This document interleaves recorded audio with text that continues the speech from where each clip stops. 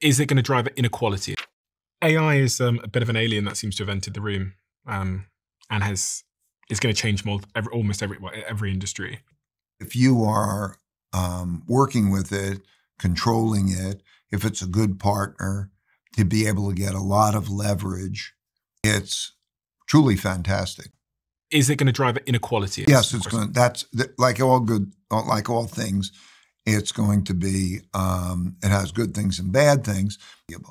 In terms of changing, there'll be a limited number of winners and a bunch of losers, and I think it's going to create much greater polarity, which, as we're seeing through the system, the ways that we talked about, that top 1 to 10% benefiting a lot, and then so that will be a dividing force, I think.